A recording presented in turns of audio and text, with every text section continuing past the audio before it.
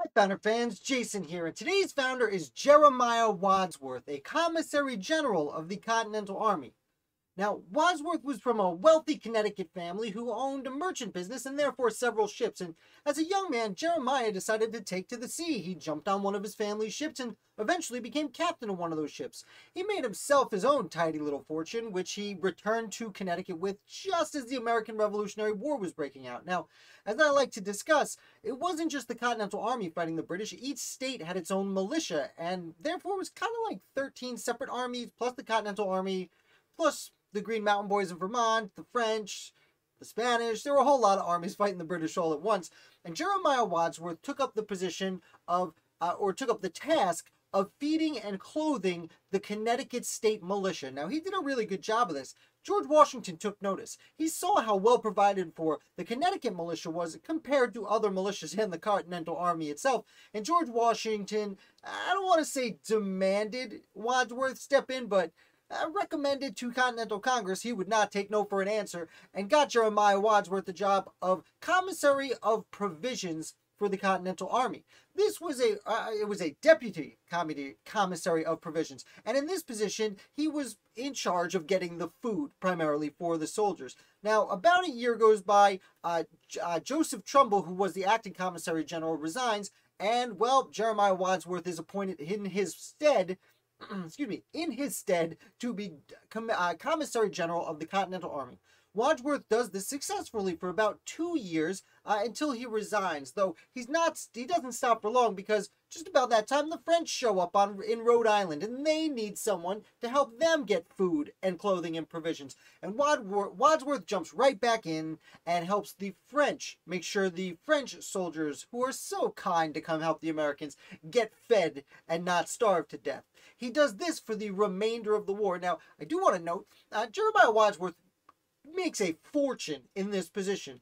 And while this sounds kind of scumbaggy in our modern eyes, it was common at the time and even expected in a fashion. If you were going to be taking on this position, well, you're trading, buying goods, selling goods for the Continental Army. These dealers are sometimes getting overcharged by people, and you have to figure out all the pricing. And along the way, he did take his cut as the salesman, so to speak, and he makes a vast little fortune there, becoming one of the wealthiest men in Connecticut. But no one was mad at him, because he joins the state government. And in fact, eventually when the Constitution comes around and it needs to be ratified, Jeremiah Wadsworth is brought to the Connecticut State Ratification Convention, where he does support the United States Constitution. Now, this is fascinating. He's there, he helps ratify the Constitution. Yay, the Constitution's going to happen. So then Jeremiah Wadsworth is elected to the Continental Congress.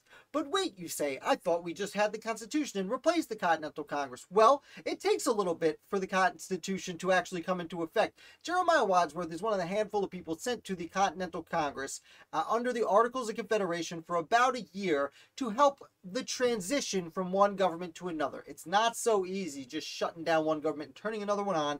There's a transition that has to take place, and Jeremiah Wadsworth was one of the people charged with just that, and he seems to have done a pretty good job, because immediately Connecticut elects him as one of the inaugural members of the United States House of Representatives. And Wadsworth spends 6 years of the George Washington administration in the United States House of Representatives before he goes back home and goes to private business. Now, among this private business was purchasing a vast tract of land that takes up essentially all of modern Western New York. If you look at a map of New York, looks like kind of a shoe. Well, that part under Lake Ontario all the way to Lake Erie, the middle of the foot out, he owned. And it was during this time that a bunch of discussions went on between the United States government and the Native Americans in the area, namely the Iroquois Confederacy. Although the Iroquois had broken up during the Civil War, that's a story for a different day. But Jeremiah had sent a bunch of his nephews out to settle this area, and they were there, and he was chosen, while still a member of the House of Representatives, by President Washington as a peace commissioner. There was another gentleman chosen first, Isaac Smith. He didn't want to go, so Wadsworth was chosen instead as the owner of the land. He goes out, meets with his nephews, represents the United States of America with these Native American nations, and signs what becomes known as the Treaty of Big Tree, which essentially ceded the rest of New York to the Americans, while the Native Americans agreed to either relocate or go on reservations. And I know in hindsight that's not the greatest outcome for the Native Americans. Obviously, there's a lot of sadness to the Native American story in American history, especially with treaties of this nature, which unreasonably seem to favor the Americans. But we should note that these Native Americans had sided with the British in the Revolutionary War, and that war was lost, and the spoils go to the winners, as they say. And Jeremiah Wadsworth, owning all this land that was now available to settle, aka sell, was certainly a winner, especially at a time where land speculation was running rampant, and many American founders, very wealthy people, lost their fortunes in land speculation.